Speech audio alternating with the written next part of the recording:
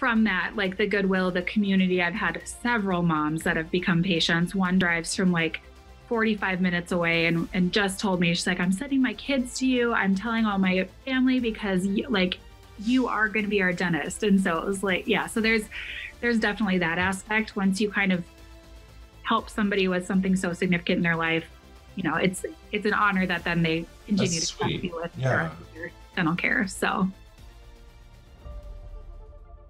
Welcome to the Everyday Practices podcast.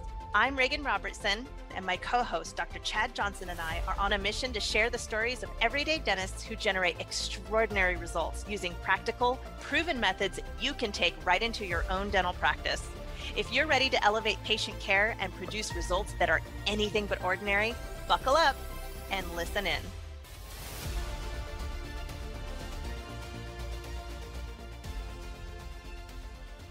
Welcome, everyone, to Everyday Practices. This is Chad Johnson with my co-host, Reagan Robertson. Reagan, how you doing today? Good morning, afternoon, and night. I am doing exceptional, Chad. Excellent. Yeah. So today we have a special guest, Dr. Bridget Lervick. And Reagan, do you mind? We're going to foreshadow a little bit because we'll back up here in a minute. But can you do me a favor and kind of brag on Dr. Bridget for a minute and talk about how she's kind of gone from X to Y in her journey? Can you kind of give us some details on those stats? Absolutely.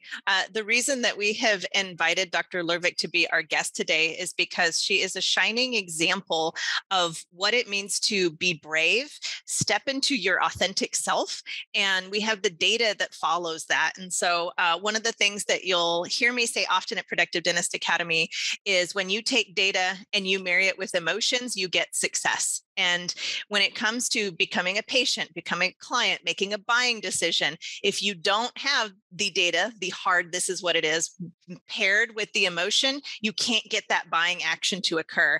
And Dr. Bridget has really honed in. She's become an expert in this one specific niche or niche, which is it, Chad? Niche or niche? Depending that on opens your a can of worms, the niche discussion. Okay, keep going. Sorry. So let's get into the fun data. You guys are going to want to hear from Bridget because in just a year, I think it is, she has increased her new patients, 60,000 by last quarter alone. She has basically tripled her new patient production within the last 12 months. She was getting a 2-to-1 return on marketing, and now she is getting a 7-to-1 return, which we really like to hear. And my favorite stat of all, we know that word of mouth is really powerful and can be your most powerful marketing tool that you have. Bridget's patient referrals have gone up 20-to-1. The data speaks for itself. When you decide to be brave, understand who you are, why practicing dentistry is important to you, and maybe some surprises along the way at how you can use dentistry in a really unique way to educate people, connect with people, and help them transform their lives. So that is why we are excited to talk to Bridget today. Bridget, welcome to the show. Thank you. Happy to be here. That was a lovely intro. So thank you. I hope I live up to it. A nice warm welcome for a Minneapolis area, non-warm morning, I'm sure. Yes, I'm sure it's cold there too. So yeah, we're bundled up. So you worked with Grand Slammer from PDA, Productive Dentist Academy, Nikki Green. Can you kind of tell me how that went? Like, not all details and stuff like that, but how was your experience with that? What did you learn kind of fledgling up through PDA with Nikki? Yeah, so that was one of my best experiences in dentistry. Truly, if I could have moved her whole practice up to Minnesota, I would still be there. But yeah, I had been in dentistry about 5 years before I joined her. We were living in Texas, and she happened to be in my neighborhood, and we just connected actually at a Starbucks. And I became her associate. And she is just a phenomenal dentist, a phenomenal businesswoman, a phenomenal teacher. So that was truly one of the best experiences I have had in dentistry. And I continue to refer back to the way she does things in what I want for my practice. So that's how I got introduced to PDA and had your great team become my own resource and learned a lot of the really valuable skills, especially verbal skills that I now have in dentistry. So I feel very fortunate for that experience. So when you moved on and you moved back to Minnesota, Yeah. one of your goals was to get plugged back in. Did you start a de novo practice? Did you buy a new one in Minneapolis? How did that work? I bought from a dentist who had retired. Yeah. Okay. So I was back here about a year and a half, kind of searching for the right practice, kind of filling in, covering for maternity leaves, Making it work. As non-signed into a non-compete as I could, as I looked for a practice close to my house, and landed in an awesome practice from a dentist who retired and was fantastic and loved by his patients. So it's been a good transition. Yeah. And to kind of get to the point so that way we can pivot to the, how this has mattered in your practice.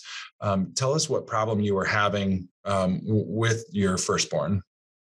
Oh, yes. So actually, when I was living in Texas, that's when I became a mom. And so as a brand new mom, like many moms, I just kind of didn't know exactly what I was doing, knew that I wanted to breastfeed. And so as I was kind of going down that journey, I was having some significant pain, did not know that lip and tongue ties could be a factor, and then found my way to a dentist actually in Fort Worth, Texas, who treated lip and tongue ties and actually treated my daughter, and kind of changed my whole life, really.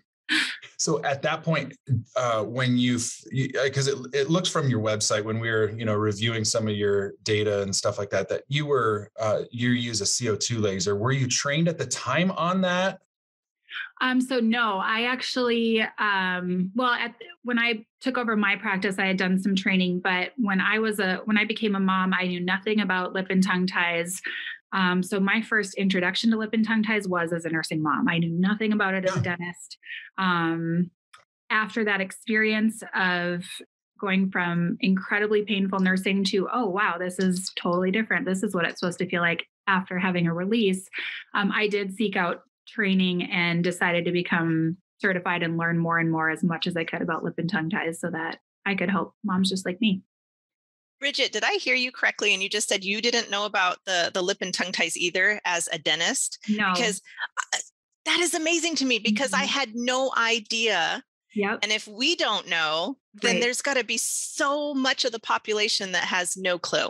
Yeah. And that's one of the frustrations that a lot of moms, now that I provide this service, come into my practice. It's, they didn't hear about it from their medical provider. They didn't hear it from anyone. And so, or worse yet, from the medical provider, they almost, I don't want to overuse the word, but they almost gaslight them. No, that can't be a thing. It's not really a thing. Really?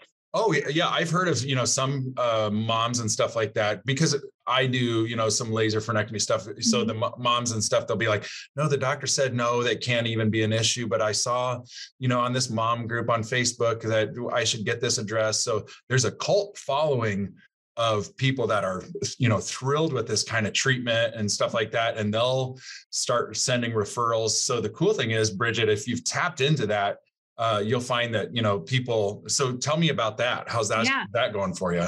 It's great. So actually one of the best things that I did in my community is actually connected with, so when I first knew that I wanted to do this, it was kind of like, how do I figure this out? It's a whole new service.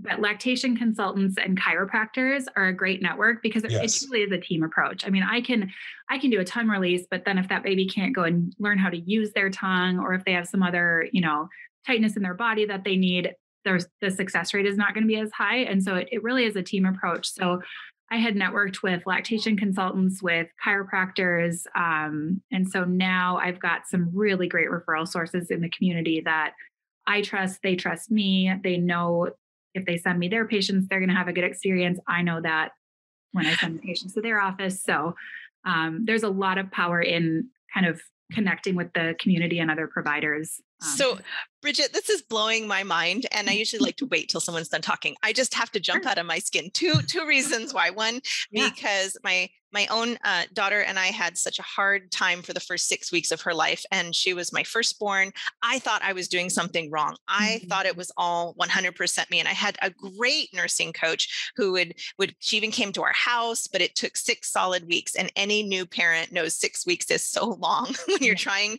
to just nourish your child. Right. And you just really actually kicked in something extra for me as well, because when my son was born 7 years later, I took him to the chiropractor because his little head almost seemed like kind of crooked. I mean, they said it was fine. They're like, oh, no problem at all. And I'm like, well, he seems okay, I guess so. I took him to the chiropractor. He wasn't having too difficult time nursing. So I was really, really, really grateful about that. But a few adjustments and his head would look very normal again, but everything in his body relaxed. Like you could tell he was like just flowing, functioning better. And I've never thought about networking in that way with chiropractors and nursing coaches. Together with you and the frenectomies. Bridget, I think of marketing oftentimes as people feeling like it's just a push of a service, or they feel like it is being too forward, like mentioning what you do is being too forward. And really, I think of marketing as connecting people and connecting with a problem, and especially something so touching as this, where we don't even know it exists. Yep. So can you tell any of our listeners right now, I mean, me in particular, I'm really interested in how you started your journey in educating the community about this after you discovered what a great gift it was for yourself. Yeah. So actually, I actually sent out almost like little referral kits. So I would send a couple articles and then a letter actually describing kind of what I went through, why I'm doing this service. So it kind of went through, I experienced this with my daughter. I know what it's like as a nursing mom. I, have a laser and I treat it kind of as a letter along with a few articles. So if lactation consultants didn't know about it already, and then I actually also sent them a book. So there's a pediatric dentist, Richard Baxter, who wrote a book called Tongue Tied. So I actually just bought several of his books and then just sent that as part of the referral kit to different practitioners kind of around the area. Whether it was chiropractors or lactation consultants. And then from that, those providers are very interested to find somebody who's tuned in and who kind of has a personal story. So they would call me, we would chat, and then I started getting referrals from other providers too. Wow. So that when we think of marketing, I think of it as a layer cake. So you'll hear PDA say that often. It's like a layer cake. So you've got your word of mouth buzz. You've got, other than some books and a letter, it didn't cost you anything, some stamps. So it was something that you could just go out and connect with on a relationship level. What have you done with your current patient base to educate them? And, my follow-up question is, what are you doing with the community at large to educate them? Yeah, absolutely. Patient base. We have a few things in the office. So it's interesting because I actually, for this particular procedure, it's Wednesday afternoons. So our Wednesday afternoon is baby day. So we try not to schedule other patients during that time, but throughout that day, we've got like nursing pillows around.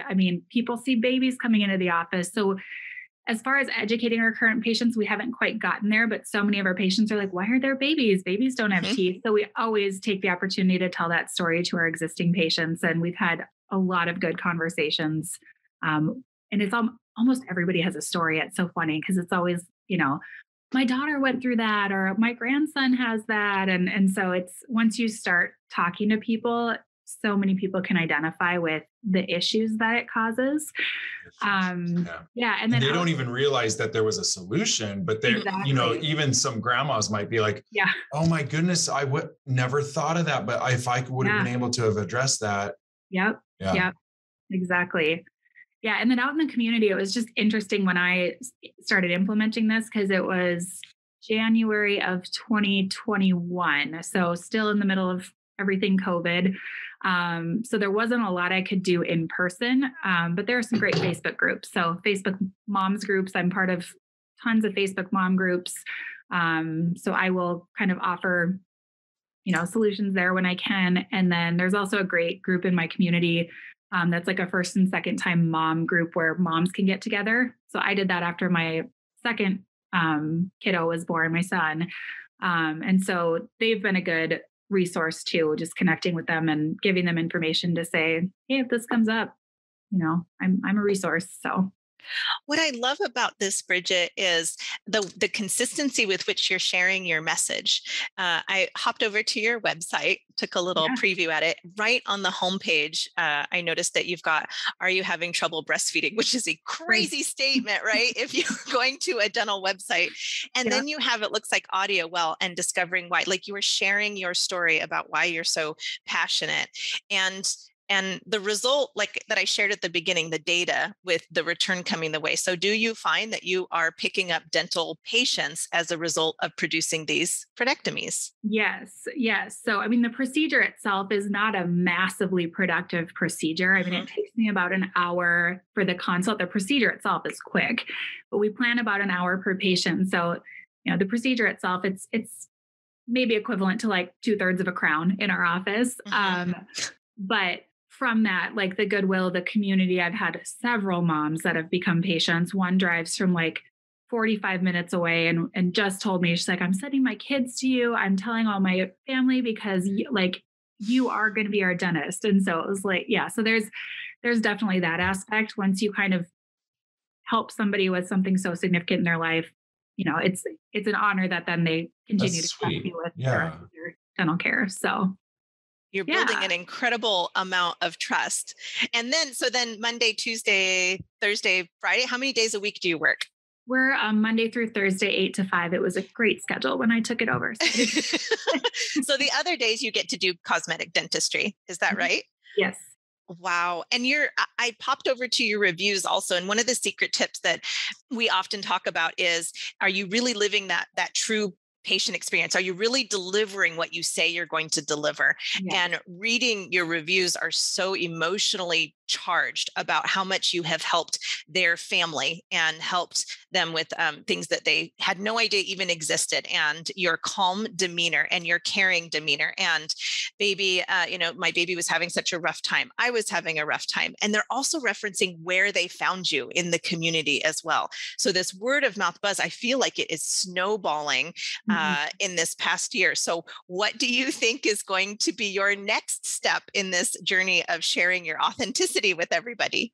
As far as like continuing on? Yes. Well, I hope to make it bigger. Honestly, we've got like a half a day where we do this procedure, but we're kind of busting at the seams. And so I would love to kind of, continue on and open up more with pediatric airway and things like that. But in terms of continuing to tell this story, I mean, we have several, it kind of started with one chiropractic office that referred us all their patients. What? And now I've got maybe like 4 or 5. So yeah, I feel like it's definitely, I don't know, it's an honor to kind of be a trusted provider, because here in Minneapolis, there's actually several people who also do frenectomies, and it is a great network of people. But like you were saying, it was very important to me as I was implementing the process that we set it up in a way that was comfortable for me, because as a mom, I just had such a great experience. When the dentist that did my daughter's frenectomy did it, I mean, there was such great follow-up care. So I really took lessons from that. Because I didn't want it to just feel like this, okay, come in, we zap a laser in your baby's mouth and they're gone. I wanted it to feel like a very caring, thorough, attentive thing, because I knew that moms that had gotten to that point were pretty significantly emotional and needed that extra TLC. And so I just hope that word of mouth continues, because I think that truly is the best way to, spread the word of what we're doing and why we're doing it. Do you know what that's called? What is it? The little oral appliances that you wear, like a sequence of them. There's like the Elf appliance. There's like the MyoBrace. MyoBrace. Yes. MyoBrace, I was wondering if maybe, like you'd continue into that, because it's going to hit that type of person. Yep. That's my next step. And so I had done some training actually when I was in Texas, also to do like early expansion, like functional ortho. So that's totally up my alley. So that's kind of my CE journey. I think this next year is to get into fetal airway and kind of hit the, 6, 7-year-olds that maybe didn't get a tongue tie addressed, that then it caused, more oral development issues and mouth breathing and all that. So yeah, it's a huge passion area. If you get a chance at some of these next workshops, if we have the speaker back for airway management issues, Yep. It was like really good stuff. Now I've taken a good amount of CE on it, but it was Sleep Group Solutions, and Okay. Yep. man, I like they just laid it out plain and more pragmatic. And so even not on a pediatric level, though it includes that, but just even airway altogether, boy, that was good. So, and what a good bang for your buck. So I was glad to have sit in on that. So just a little plug for that. Great. But yeah. Well, Bridget, I want to take my children to you. And that's what building trust is. I think you've done such a great job in how genuine you're being. And, I have just one last question for you. And what piece of advice would you give to any dentist considering this? Or what would you do differently that you could advise them on as they start their journey into looking into bringing frenectomies into the practice? Let me think. So piece of advice would definitely be build a community of other providers, because I do think that number one, just helps you get the best outcomes. And then number two, also is a great referral source as you kind of build things. And then the other thing is I am more of a personality that is aim, aim, aim. Think about firing, aim. So it took me a long time to kind of go this direction. And, it's always one of those things where when I try to give an injection to a child, that's like the most nervous I ever am in dentistry. Well, when I had a baby in the chair and had a laser and was going to be doing a procedure on an infant, there is no words for like the level of nerves. And so it maybe took me until my like 4th or 5th baby that I treated, and my assistant and I went through this journey together. It was like, how are we going to hold the baby? What are we going to do with the, and I learned all of it practically in the courses that I had taken. But when you're actually, caring for somebody's baby, it was kind of intense. And so they're right there watching. Yeah. Yes. No, actually, so how we did it, that's the other thing that I would recommend is have we call it now a quiet room. It started as our nursing room, but not every mom is coming in wanting to nurse. And so we kind of changed our verbiage. So we actually encourage moms to come to the quiet room and get ready to nurse afterwards. So we actually do the procedure. I walled off an operatory we didn't have a door that closed. So definitely have a quiet space in your office where you can maybe do this behind closed doors. I really like the implication, but that is also mother-centered in its delivery. Instead of, hey, why don't you wait here away from your child while we work on something really scary, with needles. And, but to say, why don't we bring you your baby and you wait here and relax, and then you can bond, and stuff. Ready to feed them afterwards. Wow. Yeah, we've definitely kind of curated our experience so that it feels intentionally cared for. We put, sparkling water and a snack in the nursing room. We have a white Panera maybe in here that we turn way up. So yeah, we've definitely kind of intentionally structured the way that we do it so that it's minimal. My baby's crying somewhere without me. Yes. Yeah. And then I try to calm baby down as much as I can before we bring him back. And oh, that's cute. Yeah. So, but that's always it's the fun walk through the office, getting to bring baby back to mama. That's right. Well, Bridget, I just listened to a TED Talk where I learned that psychologically, when you get like that intuition, like you said, you were an aim person. Yeah. I definitely follow that same route as well. I've learned that psychologically, you have 5 seconds when you get that intuitive, maybe I should go up on stage and speak, or maybe I should do the karaoke, whatever it is, you have 5 seconds to make that decision. And if you don't, the emergency brake goes on and you won't do it. And you can lose a lot of time in between being pulled to what your true passion is. Yeah. And you got to that point, Bridget, where you acted within your 5 seconds and you've transformed countless lives in the process. How cool is So that? I really thank you for your bravery, and thank you for connecting with your community and helping transform it. You're doing great work. And Yeah, we're proud of you. That's awesome. Thank you. Yeah, it feels good. It's strange being the dentist that sees babies, but it's so fun. It is. I would not change it. Wednesdays are like my favorite day. oh, well, I look forward to when I see you in person again, hopefully at maybe September's workshop. We're looking at bringing in Airway again to that. So we'd love to see you again. And in the meantime, keep saving lives, lady. Thank you. I will. All right. Thanks, everybody. Join us again in a couple weeks for a new episode of Everyday Practices. Woo-hoo. Bye, Chad. Bye. Bye, Bridget. Bye. Thank you for listening to another episode of Everyday Practices podcast. Chad and I are here every week thanks to our community of listeners just like you, and we'd love your help. It would mean the world if you can help spread the word by sharing this episode with a fellow dentist and leave us a review on iTunes or Spotify. Do you have an extraordinary story you'd like to share or feedback on how we can make this podcast even more awesome? Drop us an email at podcast@productivedentist.com. And don't forget to check out our other podcasts from Productive Dentist Academy at productivedentist.com/podcasts. See you next week.